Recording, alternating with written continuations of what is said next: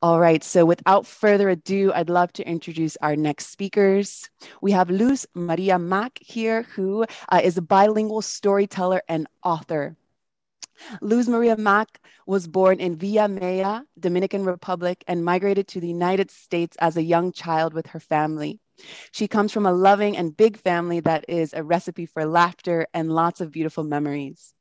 Luz is a happily married and proud mother of three beautiful children. Luz is a Dominican children's author who has earned a master's degree in public administration from Metropolitan College of New York and works as a healthcare professional in New York City. You can learn more about her at luzmack.com.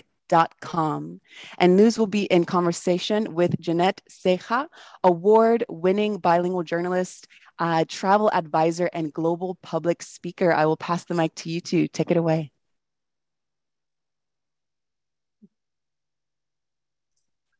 Hola.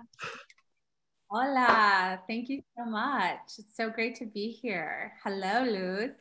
Hello, Jeannette. This is so exciting. So exciting. I'm honored to be able to have the opportunity to chat with you and to share more of your story with the Power to Fly audience as well. And coming here straight from Miami, so we're on the same time zone. That's nice. And so, Luz, you know, we are still, you know, Hispanic Heritage Month may still be going on. You know, I like to celebrate 365 all year round, which I think is amazing. You're a proud Dominican and a mother, and you have so many achievements and amazing things that you are doing. So I'd just like to dive in deeper to our audience and tell us a little bit more about, you know, who is Luz Maria Mack? Tell us a little bit more about yourself and who were your inspirations growing up? Well, thank you so much for that question. And thank you everyone for being here. It's so hard to share my achievements without talking about my family, because I feel like they're the reasons that I celebrate my Latinidad. They're the reasons that I have become such a trailblazer. I come from very humble beginnings in Villa Mella, Dominican Republic. A lot of my family still resides in Puñal, Santiago, which is like a little remote town. And traditionally, a lot of them were farmers, like a lot of the women were caretakers, and a lot of the men were hard workers. And I still have those fond memories of them working so hard the land, because agriculture is really big in the Dominican Republic. And we knew the importance of working hard through their examples. When my parents made the decision to move us to the United States, it was only to bring more opportunities. So I didn't quite grasp that as a young child. As you could tell, when we're young, we're like very attached to our home, to our families. I had like many fond memories of growing up there. So coming to the United States was kind of like very different. For one, not everyone was outside. Like I would wake up to like loud sounds of music, animals, and like friends already like up and at them.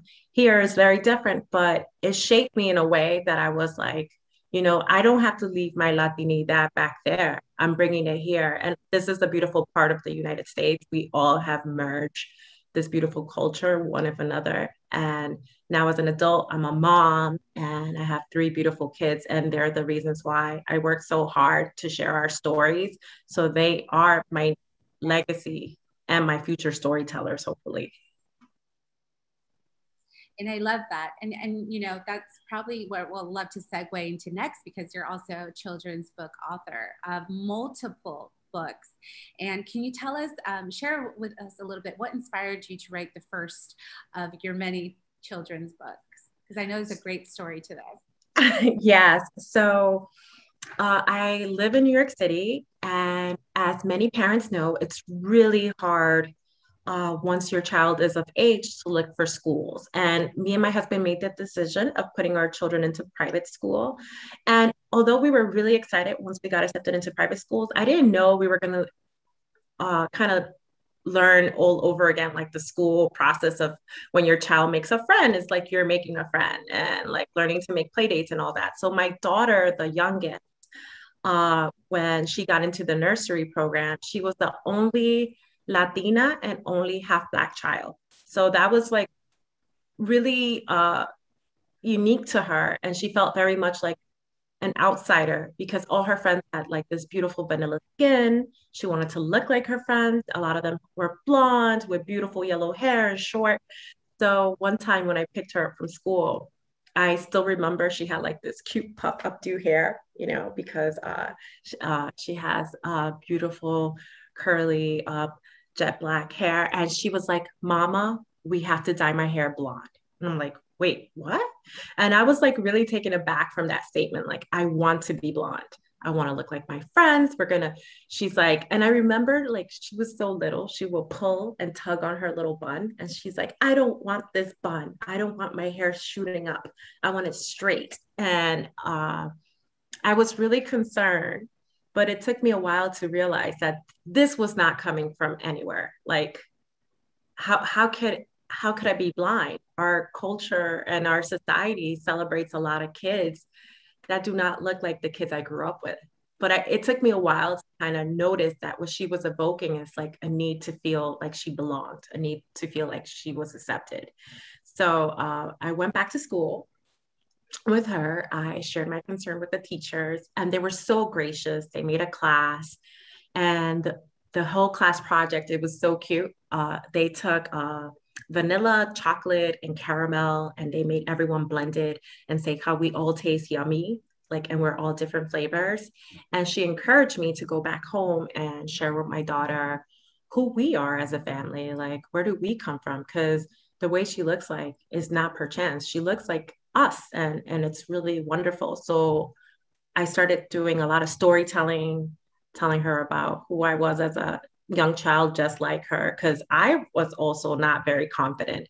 And that's what led me to write my first book, Maria, Pequeña Maria, Little Maria. And little did I know that inspiration will make her want to write a story of her own this year.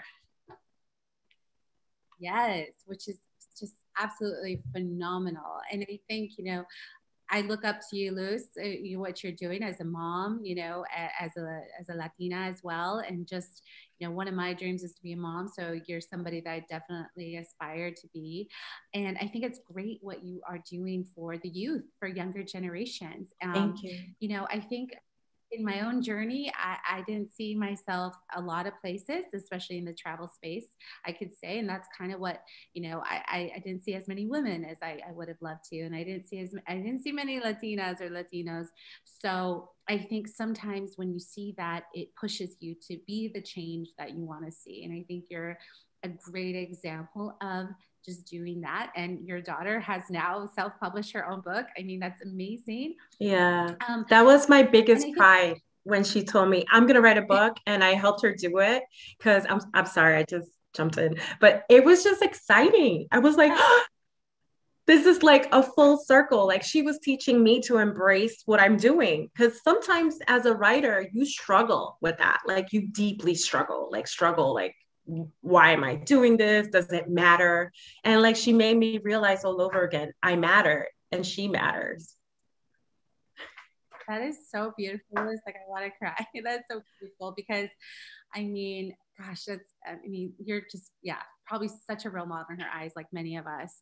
And what you bring to the table too is also the diversity that exists within the Latino, and Hispanic demographic and community. And we're so diverse, and we can learn, for example, from you in the Dominican Republic, which a lot, like, I have not been to yet, but I've been always wanting to go and to learn more. So I can learn through you. And like, my family is from Mexico. I learned from them. And every time I go back, I'm like always so amazed by so much in the history and the culture. So I think it's great to have you as a voice and writing the books to the younger generations, because, we can learn from each other. And I was just at this conference here in Miami, and I've learned so much through so many incredible Latinos, so diverse, coming from all different backgrounds and experiences. So what is something that you still, Luz, aspire to do? I mean, is there anything still on your bucket list, or something that, you dream about doing? I mean, you've accomplished so much. I mean, correct me, you have 11 children's books already, and Yeah, I have quite a few, like, yes, but I do feel like I still feel like there's more to do because I think my last book that I wrote about Maria, not the last one that just came out, it was about Maria descubre su baile. Maria discovers her dance, and it was a child learning from other children their cultural dance, their folklorico bailes through dance. And it's like so much about embracing Latinidad. It's not like a one-sided story. And I showed Maria learning how to dance Jarabe Tapatío, that is from beautiful Mexico, El Cha-Cha-Cha de Cuba, Merengue from the Dominican Republic, and Bomba from Puerto Rico, and El Joropo from Venezuela. And this is just so little. This is so little. And my whole goal is like, we talk about inclusivity and diversity, and I want my books to kind of share the message that we don't have to check out our race or our culture and leave it out the door when we go someplace. We could bring it wherever we go, because that's how people learn the beauty of who we are. And I feel like all my books share a window of who I am as my personality and who I'm embracing. So I feel like we have so much more to do with Latinidad. I'm so proud to be one of many storytellers who are like really aiming to do that. And hopefully our kids who will be not only our role models in the future, they kind of take that on, because it's 2021. There's still many stories of people becoming new to what is Latino, what is Latinx, what does it mean? Is it about the food? Is it about the dances? Is it about the skin color? It's so much more than that. It's our way of life. It's our families. Yeah, absolutely. And I think that it's a beautiful opportunity, Luz, what you're doing as a storyteller, as a voice, and the power of storytelling to, just such a big audience, including the youth and the children. Because here's something that I've realized too: you never know who's watching, you never know who's listening, you never know who's reading, you never know what one thing you could say or write that can change the trajectory of someone, especially a young girl or young boy, that they're like, wow, I can do it too. And I think that's great. And I think you should keep going and keep doing more. And how can we as a community support and empower you, and I know you have another. Can you also tell us about the most recent oh my gosh, with I believe Disney? Can you tell us about that? Because that's amazing. We had that was really amazing, and I got to work with other fellow writers on that project. So it was just happy that I was not the only Spanish author. There was so many others, and they were close friends. And so I worked on this project. I actually have it nearby. Is Family is Everything, from the movie Encanto that's coming out. And it was so funny because when I got the book, I cried. Like I literally cried, because I think I was feeding my inner child, my inner soul. Like who did not grow up singing those Disney songs? Like who did it? I mean, I was singing them in Spanish, but they were Disney. Like I was singing them all along. Yeah. So it was like that one moment, like, yes, like I had no idea me writing a book would take me that far. And that's what like really landed on me. And I know my kids think like I'm a little overwhelming, because I'm like, embrace the ugliness, embrace the mistakes. They hate that. Like they literally hate that. But that's what it has to be. It came from an ugly space. My daughter didn't feel like she belonged. She felt like an other. And we've all had those moments. And we have to kind of like dig deep and see what it brings out. Because I wasn't expecting it was going to bring this out in me. And it did. Like little did I know, me helping her feel affirmed, it will help me in the future feel affirmed as an individual. Yeah, and I think it just elevates your why, your purpose, that's so much bigger than yourself. I mean, and you see your daughter and how it impacted positively her and maybe others that are to come. I have 3 young nieces, so everything I do is with them in mind and how I can pave a way or make, inspire them in any way. So absolutely. And I look forward to being a mom one day. And I Oh, think it's very great to soon. see mothers like you doing amazing work. Yeah. So Luz, so tell us anything else that you have coming up in your future, in your work. And yeah, just let us know.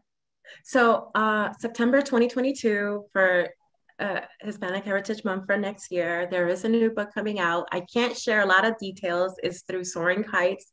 I'm really, really excited. It is really pushing a lot about our culture. The illustrations are amazing. I believe pretty soon there's going to be a cover reveal, and I'm very excited. I think the only thing I could share is like it's a beautiful homage to my grandmother and grandmothers out there. Uh, I do have other projects that I'm working on slowly, and I do hope that this is not going to only be me sharing my culture through children's book. I do aspire to one day write some more elaborate work. So I've been dabbling with chapter books and more longer projects because I feel like, there's a message to share and not just for me, but for everyone out there. We could embrace every chapter we are in our life. Like there's more, like we're constantly evolving. Absolutely. And Luz, what advice would you give your younger self Oh, nowadays? um, eat the cake, cry it out. Do the ugly dance, like literally like dance, take off the bra. I said it. And then when you're done eating the tub of ice cream, write out everything your heart desires.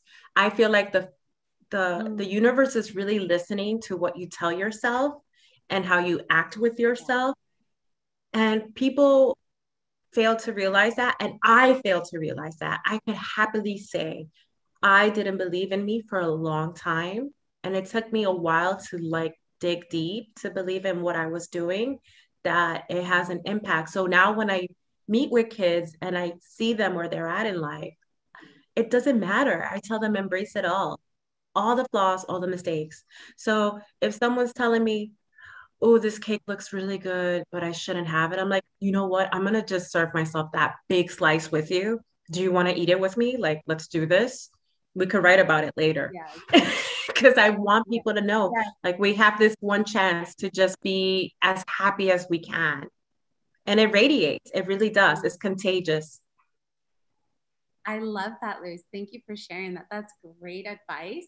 And I will say, from someone the past couple of years, I myself have been on this self-development, self-love journey, and I do daily affirmations.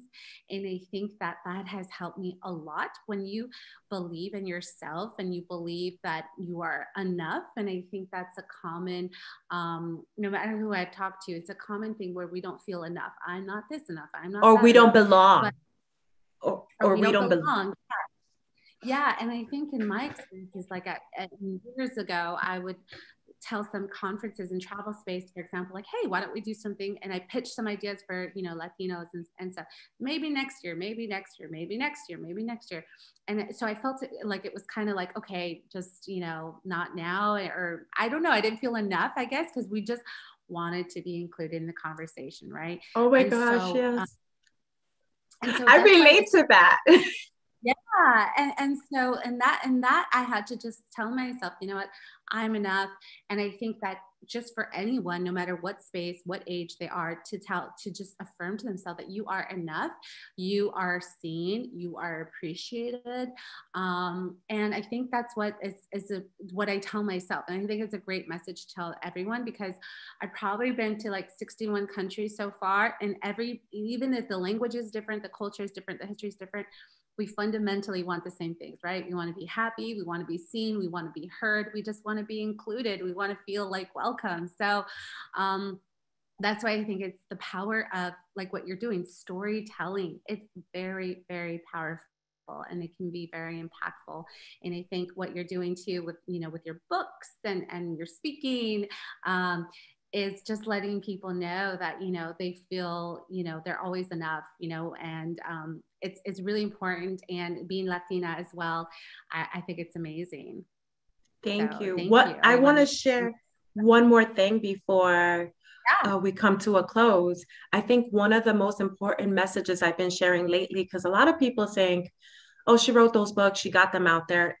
It's not that easy. Like my last book, I got 75 no's.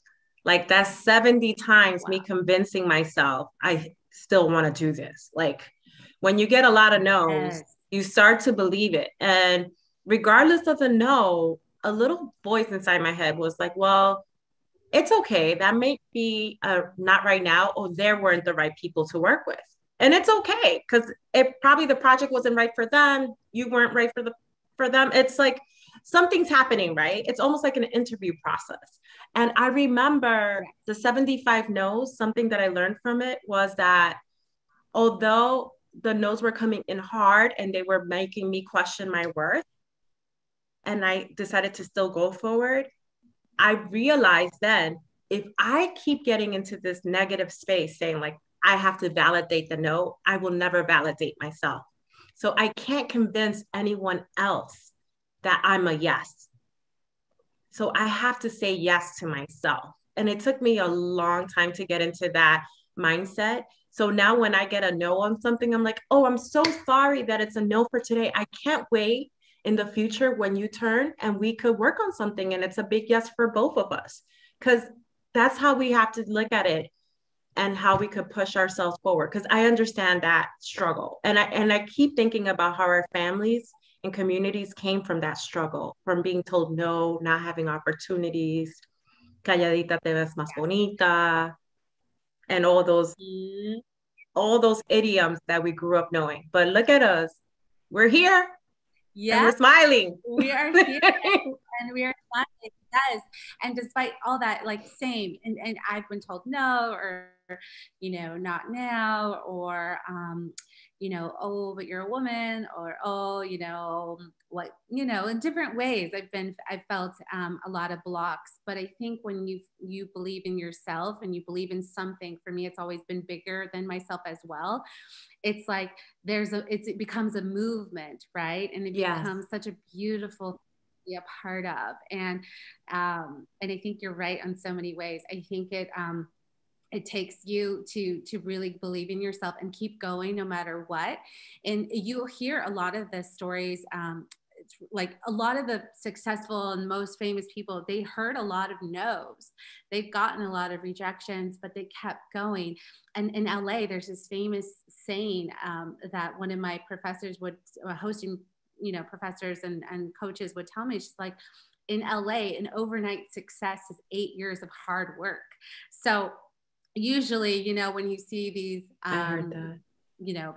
People who are famous and doing great overnight, but then you take back and you learn their journey, it may be 8 to 10 years of nonstop hard work, alignment, behind the scenes, investing in their skill set and their mindset and all this.